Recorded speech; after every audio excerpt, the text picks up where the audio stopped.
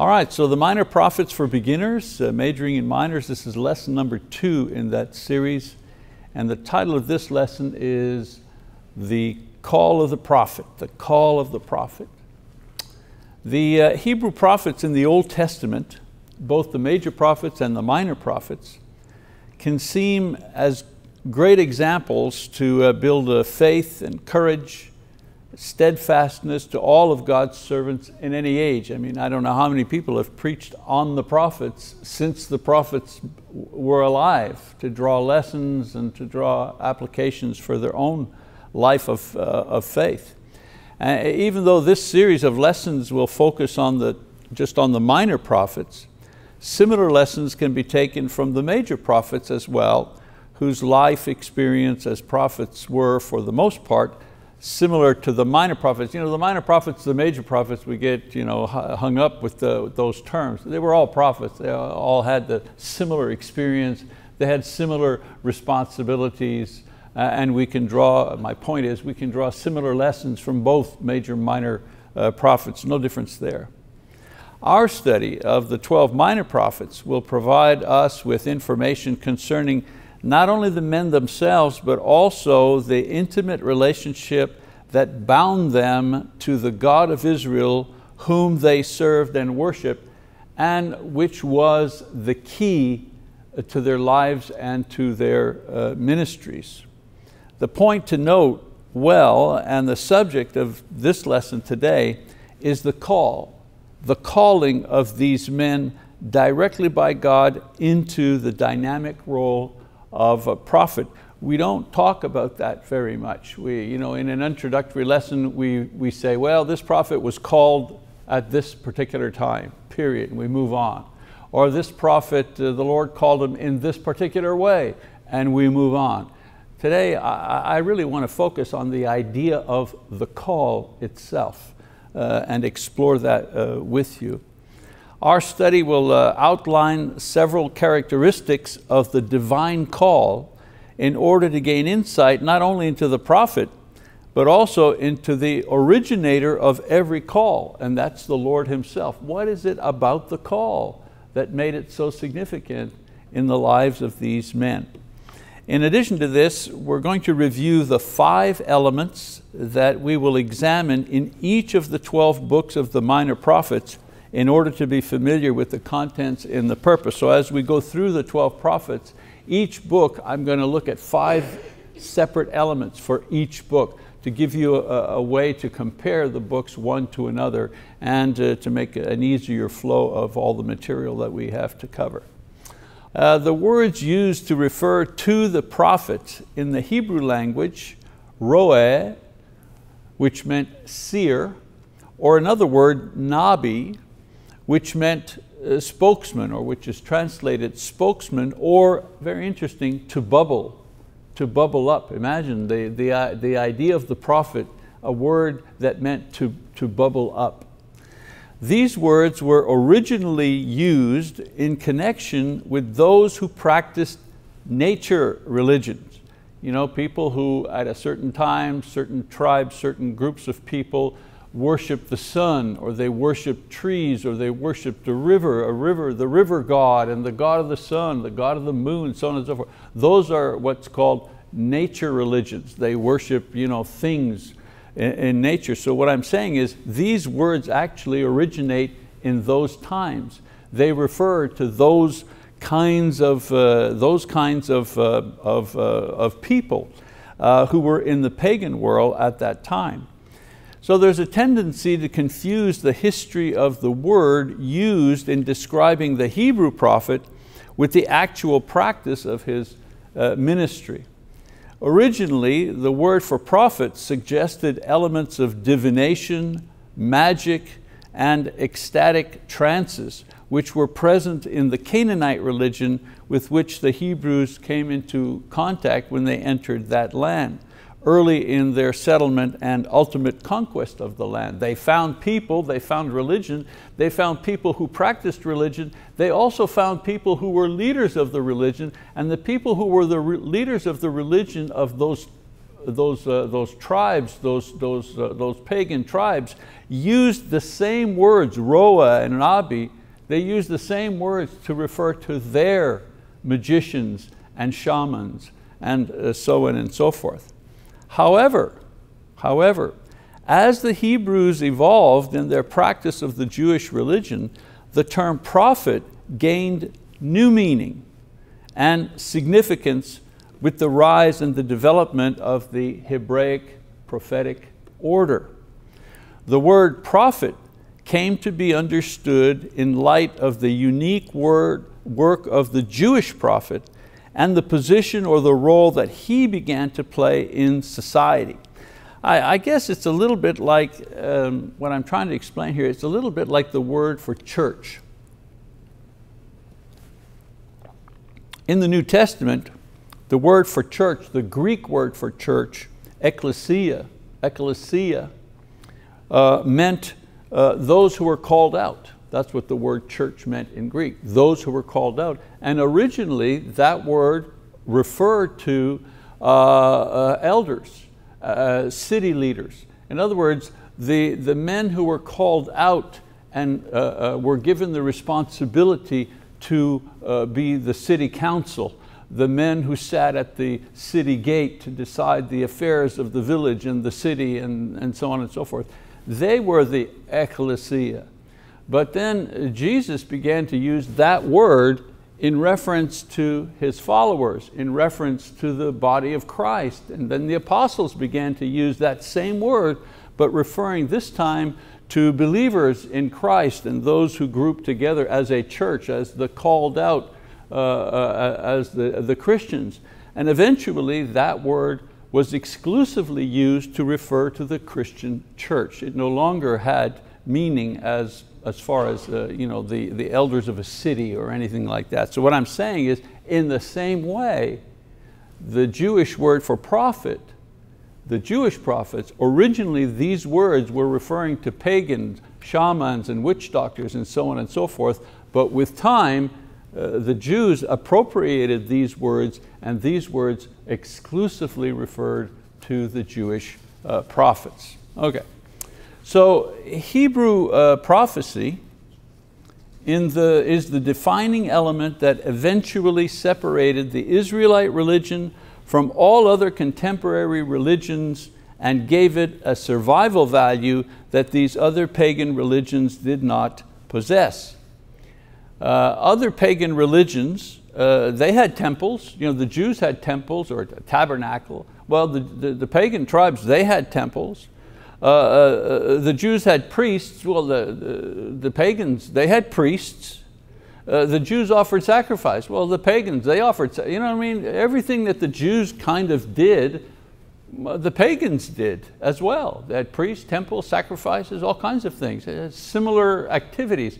But there was one thing that the pagan tribes did not have, and that was prophets.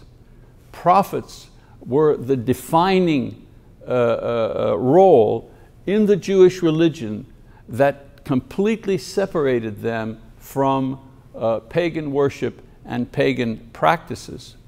The power expressed through the Jewish prophet changed the original word and meaning of the expression used to refer to both the person and his work and ministry. In other words, the Jewish prophet was so powerful, had such an impact on his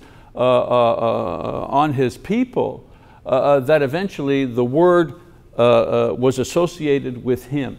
He appropriated that word, appropriated that title, because no other religious worker in the pagan world could do what the Jewish prophets could do, and that was to speak from God, to speak of the future, and we'll get into that in a moment. So no longer did it suggest a dark and mysterious nether world and associations of strange characters and unseen powers, as it did in the Jewish religion, but rather now these words describe the motivating factor that enabled the prophet to do and to say as he did to the people of his time. So this new factor was his genuine call by God to be his servant and spokesman. Hence, this ancient term, referring to darkness and magic, in light of the Hebrew life and experience, came to mean the call. The prophet, the words used to describe the prophet also described his experience of being called by God. An interesting passage that I used to read many times made a lot more sense when I understood the etymology of this word here.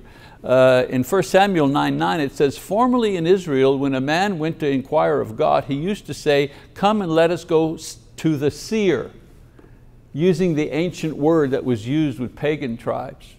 "For he who is called a prophet now was formerly called a seer." And it's interesting that Samuel explains this idea of the evolution of this word, referring at one time to pagan witch doctors and shamans, now is referring to the Jewish prophet. And the big difference was the Jewish prophet was called by God. Okay? So Samuel gives, like I said, the etymology, the history and the development of a word and the change of meaning. And this is very rare. It's very rare that in the Bible you have the writers commenting on the evolution of a word. Very rare to see this. So there's a little bit of background of doing that. We have an example of Samuel explaining the evolution of this word from its pagan roots to the present meaning that it had, and this was what, in 1000 BC roughly. So the meaning changed from shaman and magician, etc., to the one who speaks for God, or to the one who is called by God. All right, so there's the development of the word used to refer to what we call prophets. Now the prophets lived at different times with different circumstances, but their calling into ministry was similar in that each calling had common characteristics. The calling is what separated the prophet from his people. It separated the prophet from his past, and it also separated the prophet from everything else. Once he was called, he was in a new dimension. It was a new life. Everything else just faded away once the prophet received his call. And there are similarities, or there are certain characteristics of the calling that each of these men had. So we'll take a look at those. First of all, the calling was unique. The call or the calling was unique. In no other religion was there such a phenomenon. None of the pagan religions had this phenomena that the gods, whoever they worshiped, the tree god, the sun god, or the gods, the whatever gods that they had, selected a certain person to speak on their behalf. That concept did not exist in pagan religion. The nature religions claimed a relationship with the spirit world that was mediated through the shamans and the witches and various priests and magicians. Other more developed religious systems, such as the Greeks and the Romans, had an elaborate panoply of gods and goddesses with lives that were carefully watched and ministered to by temple attendants. However, only in the Hebrew religion was there the religious notion of a single personal God who was moral, who was sovereign, and who was intimately related to man, or mankind if you wish. Furthermore, only in this Hebrew religion did God reveal himself by communicating his emotions, his plans, his will and desires to mankind for its own knowledge of him, as well as for the instruction of the nation in every aspect of their lives. That type of thing just didn't happen in pagan religion. In pagan religions, the key was to keep the gods happy. That was the game. No matter what form the god took, The goal was to keep the God happy, to make sure that the God was not angry with us. That was the goal. You didn't get to know who he was. You didn't get further information about what the God thought, or you didn't get any of that. All you received were instructions on how to keep him happy. And if that meant you offered some of your crop, or you offered your animals in sacrifice, if it meant you took your firstborn and offered him in the fire to the gods, well then you did that, because that was the goal. Just keep them happy and make sure they don't hurt us. In the Hebrew religion, because we're so used to it, right? We read the Old Testament, we read about these prophets, we're used to it. But I mean, this was like unheard of.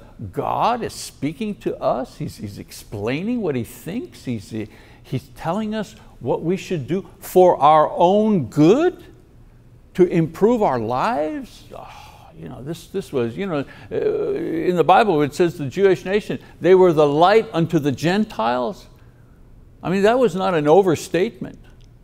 They were a light unto the Gentiles. They brought ideas into being through the revelation given by the prophets that just made somebody's head blow up, and using an expression that we use today.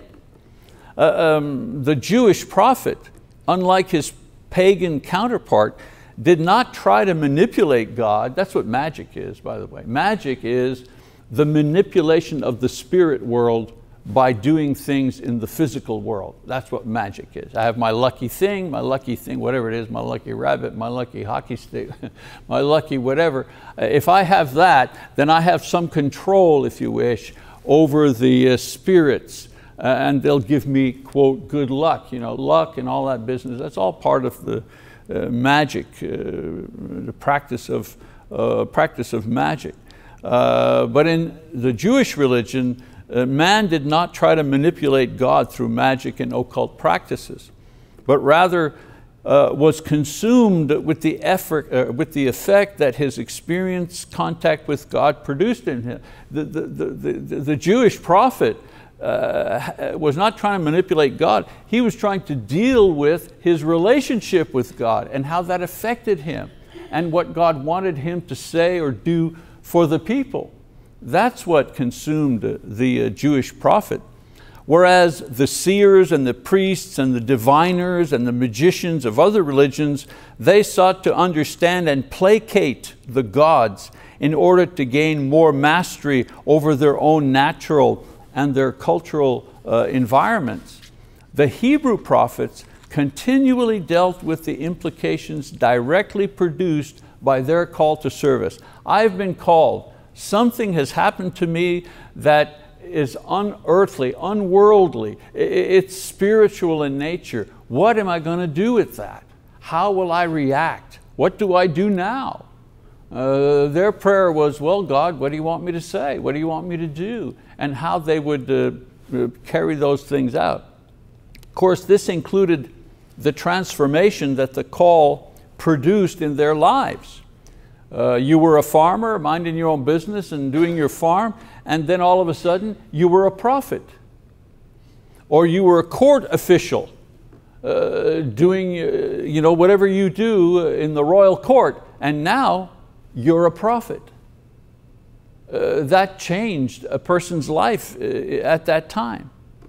There were also the implications brought about by the message that they preached to the people from God. For example, Jeremiah, think of all the things that happened to Jeremiah because of what he said. No one was converted. He preached for how many decades and didn't have any converts. But what happened to him because of his preaching? Well, they threw him down an empty well. They put him in stocks in prison. They threatened to kill him. All kinds of things that happened to him. And so this need to speak and the tension with the hearers that you were speaking to, this experience was not present in the pagan religious experience between the people and their magicians and their priests. Again, they didn't know anything about that. This was unique to the Jewish prophet, unique to the relationship of the prophet with God and the prophet with the people. This was a unique experience, unknown by any other group of people. Okay, secondly, so it was unique. Secondly, it was from God.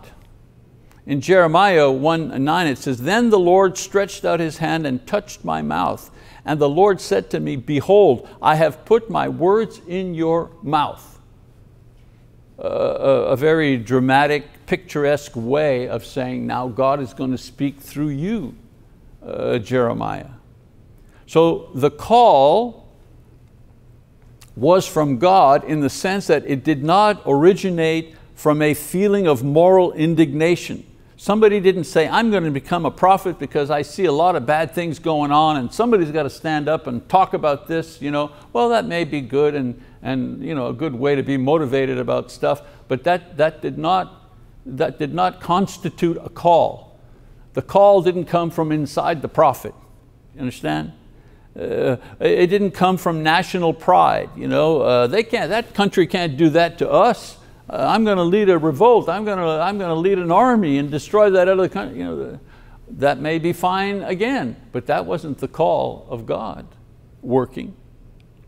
It wasn't either a conscientious concern. Somebody needs to do something about the poor. I'm going to start raising money and to help the poor. Well, again, a good impulse, but that's not what constituted a call from God. The source of the calling was in God, not the prophet. In other words, God was the subject of the call, not the object of the call. Thus, the call had significance for the prophet because its origin was in God. These men did not answer some unknown deity or even their own conscience or the call of their nation. They responded to the direct call of God, the God of their fathers, the God of their nation, the God of their history, the God of Abraham, Isaac, and Jacob. He was the one speaking, calling, if you wish, these prophets. Now, there were many diviners and magicians operating in that era, but the similarities between these people and the prophets were minimal. The major objection of the prophets themselves when compared to these others was that their source was different.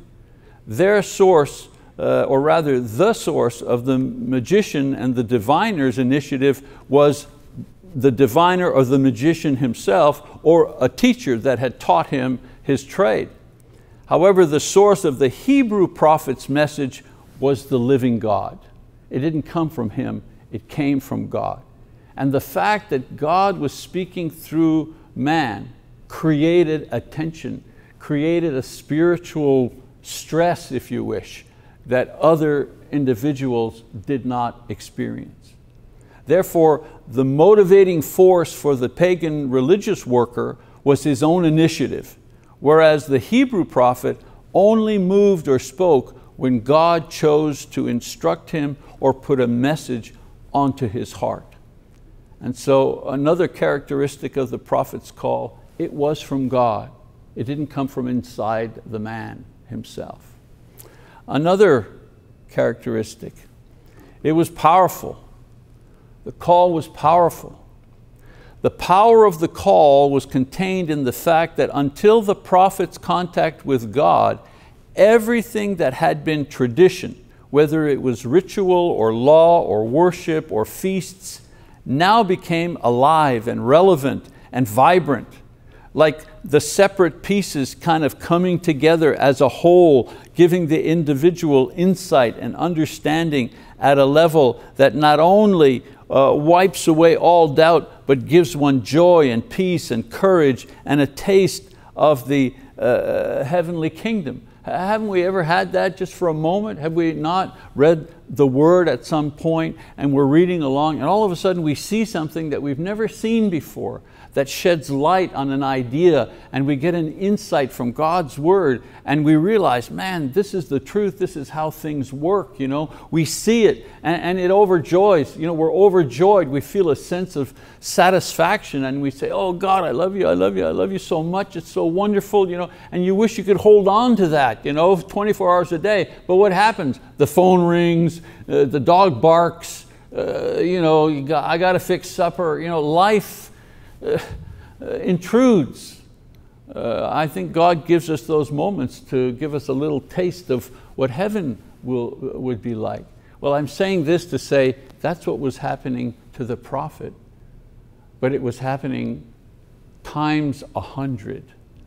We get a little taste of it, but times 100. All of a sudden, because of God's word entering their heart directly from God, the clouds opened up, the curtain was open for a moment, and they saw the whole, they saw the idea. They got to the point where they could say, go ahead, kill me, whip me, do whatever you want. I can't deny what I've seen.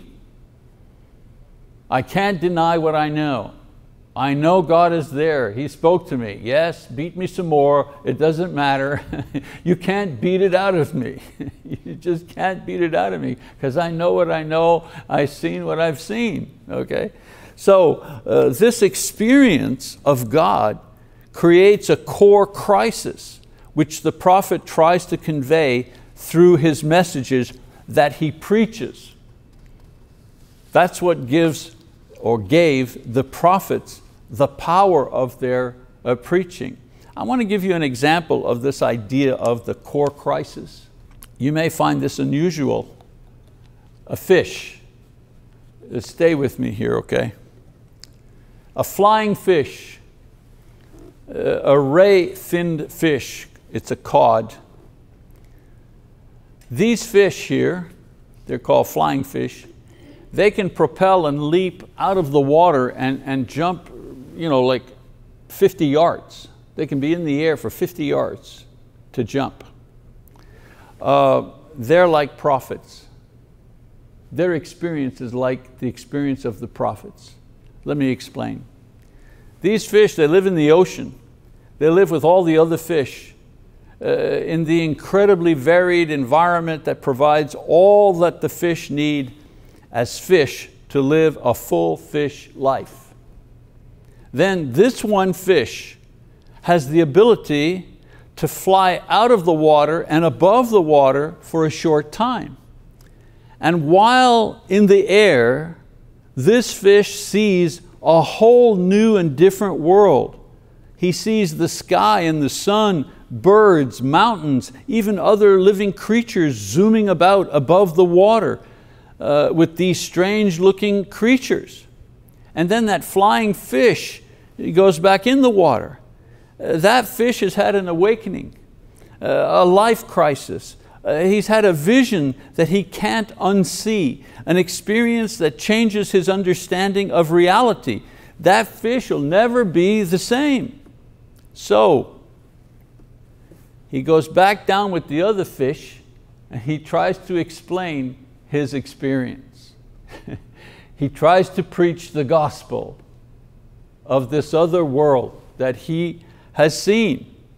And his fellow fish, they just don't get it. Why? Because they're not flying fish. They have to take his word for it. You see what I'm saying? They can't see the new reality that he has seen because they're just fish. They cannot fly. So back to the prophets. Their call from God gave them a vision that changed their concept of reality. And this crisis was the spiritual fuel that propelled their ministry of prophecy despite hardship and threats of death. Their vision of the new reality kept them faithful to their mission. I read a passage in John. It says, Simon Peter answered to Jesus. When Jesus said, are you going to leave me too? There was trouble, people were abandoning the Lord, and he said to the apostle, are you going to leave me too? And Simon Peter answered him, Lord, to whom shall we go? You have the words of eternal life. What was Peter expressing here? Peter couldn't unsee or unhear what he had seen. He couldn't unhear what he had heard. He heard the voice of God. He saw the image of God. He witnessed the power of God. I mean, that's why he said, Lord, where am I going to go now? You've ruined me. I can't go back to fishing. I can't go back to the old life anymore. I can only go forward. I can only go with you, Lord. That's the power of the call. That's the power of the call. The clarity and precision of the message which possessed him and the irresistible impulse to speak the message, this carried the conviction that the word had come to the prophet from beyond himself. And so the call was powerful, life-changing. Another characteristic is that the call had a specific purpose. It wasn't just a call. I had an experience. Now what do? I run around in circles. I get all excited. I grow a long beard. I live in a cave. I drop out. What do I do? Well, the prophet's call had a specific purpose. The power of the call served not only as a witness to the prophet, but it equipped him with power to witness to other people. Even when facing hostile or indifferent audiences, this did not dilute the power and the conviction of the preaching or the message itself. Regardless of the audience and their attitude or the topic, the prophets were uncompromising in their denouncing of sin and unfaithfulness. It took a lot of courage to go in front of the king and tell him, you're doing wrong. God is going to punish you, when the king had the power of life and death over you. The power of the call is what drove the individual to make that pronouncement even under the threat of death.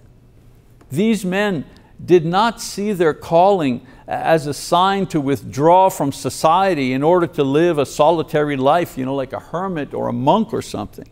But rather they saw it as a mission to go out and engage with society and bringing people the word and the will of God, and to do this whether it was well received or not. The call still exists today.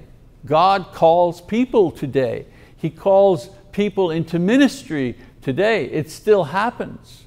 I was just speaking with someone the other day, and we were talking about preachers, and some of them have been preachers for a long time, and others quit 5 years in or 10 years in, they can't do it anymore. Or why? Why do they stay? And my answer was, well, because we have a calling. We have a calling. I was a sales manager for a big corporation, and then God called me to preach the gospel. I didn't even understand what the gospel was really. I'd never been to a Church of Christ, never been to Sunday school, never been to Bible school, never been to church camp, never been to a gospel meeting, never been to a seminar, never been to a lectureship. No, I knew nothing of that. The only thing I knew was what I was reading in my Bible. And to me, traveling on a subway, listening to a couple of young women talking about their boyfriends, moving in with them and drinking, and which club they were going to go to on the weekend, and birth control so they didn't get in trouble, and this was the substance of their life. And in my head, it was like, these guys don't have a clue about what life is all about. I had just become a Christian. I was a young Christian, maybe a year and a half. And I said, man, somebody has got to tell these people, they don't know the gospel.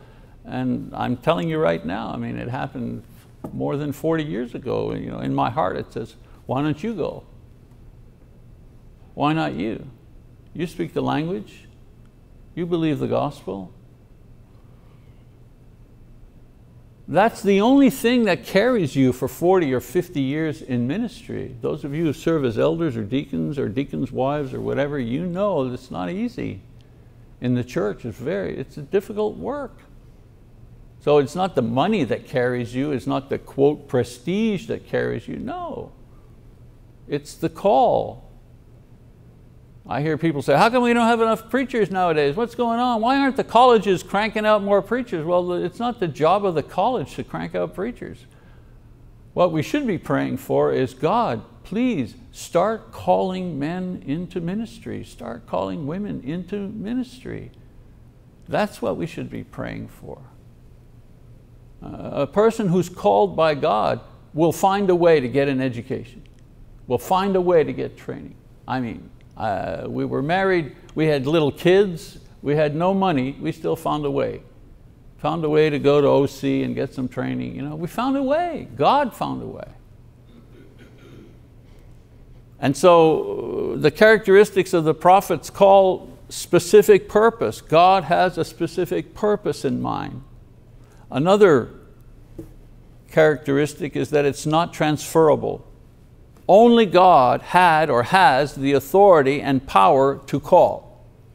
Prophets had followers or helpers. You know, Elijah had Elisha, for example, and they mentored and taught others. Paul taught Timothy and Epaphroditus and so on and so forth. But these individuals could not pass along their original call. I can't go up to somebody and say, God is calling you. Yeah, I don't have that power. Only God calls. Also, even though his calling was the spiritual core that motivated the prophet, it was not the focus of his ministry. The focus of his ministry was conveying God's word and will to his people. The call is attention, not attention, but a tension, T-E-N-S-I-O-N, a tension that exists within the individual who's called. And the call, that tension between the prophet and God. For their whole life, that tension exists, stays. You have to just deal with it. But that isn't the subject of the preaching. The preaching is the preaching of God's word, not the preaching of your call. That's between you and God. Only the results of the call were visible and meaningful to other people. The call itself was meaningful and understood only by the prophet. It was a personal thing. Number 6, the call was accompanied by signs at that time. The call provided a powerful spiritual experience for the prophet, but was also accompanied by supernatural activity done by him as well as experienced by him. He had dreams, he had visions, he had insights that he shared. I've listed a couple of examples. You know, Samuel, the miracle of the rain and thunder to validate his words to Israel. Ezekiel had visions, Daniel dreams, and he interpreted dreams, and he had visions, and so on and so forth. Moses, visual effects, miracles, the voice of God. Isaiah showed signs, and he had visions. The signs confirmed both the prophet's calling as well as his ministry. Also, the punishment for false or unfulfilled prophecy was death. We know that. Deuteronomy 18 says, but the prophet who speaks a word presumptuously in my name, which I have not commanded him to speak, or which he speaks in the name of another God, that prophet will die. So they had a way of trimming out the fakes back in the day, in the Old Testament. If you just appointed yourself as a prophet and shot your mouth off on something and it didn't happen, you were dead. So that kind of discouraged people from thinking they could appoint themselves as prophets of God. And then finally, the call changed the man into the prophet. There was a process. First, it called on him to believe. The prophet was the first one to believe that he was being called by God to serve as a prophet. This was the basis on which he relied to call upon others to believe his message. The call separated him. He was now separated from the world, and this prepared him to mediate the message of God to the people of God with him in between. The single most common thing that all ministers share is that they have few friends. They have few friends. It is a solitary existence. Why? Because it separates you from other people. The call also made the prophet responsible. The burden of God's call and responsibility to bring God's word to the people made them acutely aware of the effect of their conduct on the people. You know, what did Paul say in 1 Corinthians 9:16? Woe am I if I don't preach. The prophets felt the burden of responsibility to preach. You ever wonder why 90-year-old retired prophets who can barely remember their names still want to get up and say something? They want to get up and say a long prayer, and they preface it with a word of encouragement and an exhortation at the end, you know, when all you've asked them to do is just open. I'm sitting there, I usually tell my wife, yeah, preachers got to preach. Preachers got to preach. It's just one of those things, you know. This in turn, of course, made them painfully aware of their own sinfulness and their need for God's mercy. What did Paul say? I'm the chief sinner. Imagine, here's a guy who's written 50% or more of the New Testament and planted churches, done miracles, raised the dead, and he's still saying, I am the chief sinner? Yeah, he was very much aware of his own sin. See, the more you see God, the more you see your own sinfulness. That's the trade-off. That's the trade-off. People who don't see their own sinfulness, they don't see God very much. So the deeper you go with God, the more you see your own sinfulness. That's the dichotomy. That's the pain of it. That's why Paul could say he was aching to be out of his body and to be with God. Not because he was a widower or single or whatever and he hated the life. It's just he knew God so well that it revealed his own sinfulness to such an extent that it was unbearable. And so he wanted to be with God. You want to be with God, sure, sometimes because you got a sore back or you're suffering from cancer or whatever. Of course, that's human nature. But he wanted to be with God because he was just tired of carting around his sinful flesh. You know, enough already.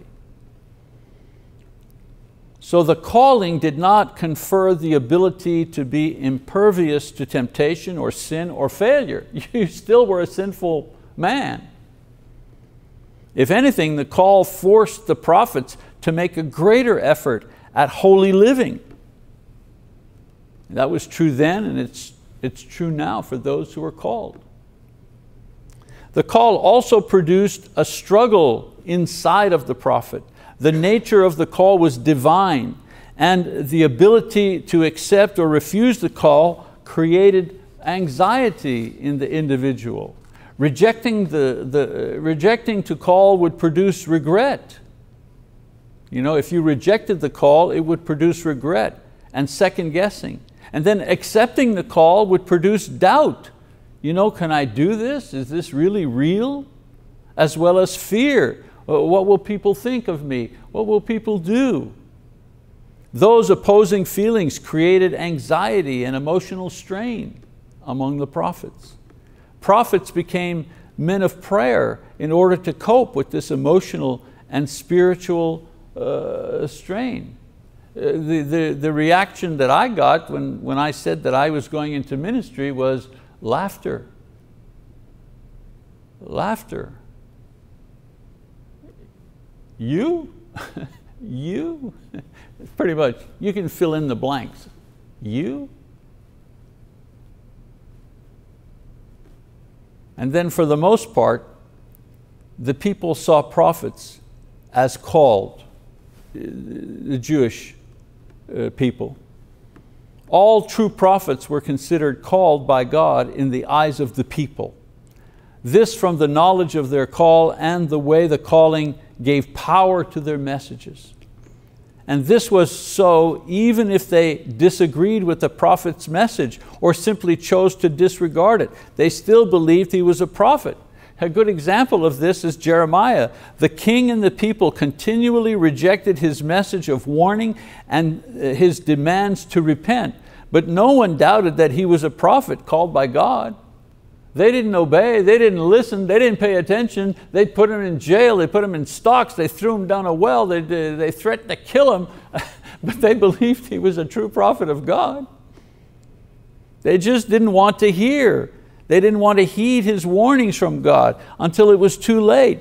And we know the Babylonians destroyed Jerusalem and its temple and carried away the people into exile in 538 BC. So, the call experience of the Old Testament prophets initiated, supported, and confirmed their ministry to God's people. And we said that the call had certain features. It was unique. It was unlike anything else in any other religion. It was divine. God called. He was the source. There were no self-appointed prophets. Just like in the church today, there are no self-appointed ministers. There are no self-appointed deacons. There's no man that gets up one day and says, you know, I think I'd be a good elder. I believe I'm going to appoint myself as elders, and I'll just put that in the announcements. You know, we'd laugh at that, but I mean, it follows the same thing. You know, everyone in a position of leadership in the church is appointed. So, it was a divine call, not a personal call. It was powerful. It provided spiritual fuel for the journey to serve God. It was specific. It raised up men to speak for God. It was not transferable. Only God did the calling, not the individuals. It was accompanied by signs, a divine call with divine proof. And it was a change agent. God's call changed a believer into a prophet, changed a follower into a leader. Okay, so that's our lesson for today. I wanted to spend some time on the call so we a little more sensitive to these prophets and these ministers of God, what they experienced. Our next lesson, we're going to begin our study of Hosea. And we're going to examine, remember I said 5 elements each book? So each book we're going to talk about the prophet himself, the time frame when he lived, the situation, the message that he was promoting. We're going to outline and commentary or make comments about the book itself, and then draw some practical lessons for today. So that's how we're going to go through each book. Your assignment will be, of course, to read the book of Hosea. And the way we work it, Dan and I were talking about this before, is you read the book first, so you just read it on your own, you know, just read it. Then in class, we're going to go through it and we're going to explain and give you some details.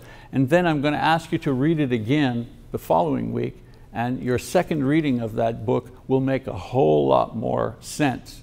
Will give you much more information because of what we've discussed in class. And we're doing it this way because we don't have the time to do a line-by-line study of each book and to do that in 10 lessons. Impossible, okay? So that's ours for today. Thank you for your attention. Appreciate it.